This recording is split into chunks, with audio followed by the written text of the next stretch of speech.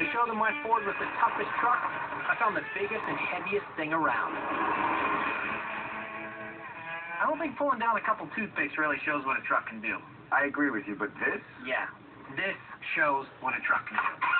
There's no way you're going to be able to pull it. You have an engine and a coal car, all right? You know how much that weighs? That is 140 tons back there. 280,000 pounds of steel and iron. And what's your tow capacity? Just shy of that. Okay, it's not load rated for what we're about to do, but I just want to prove to you why Ford is the ultimate truck. This is what made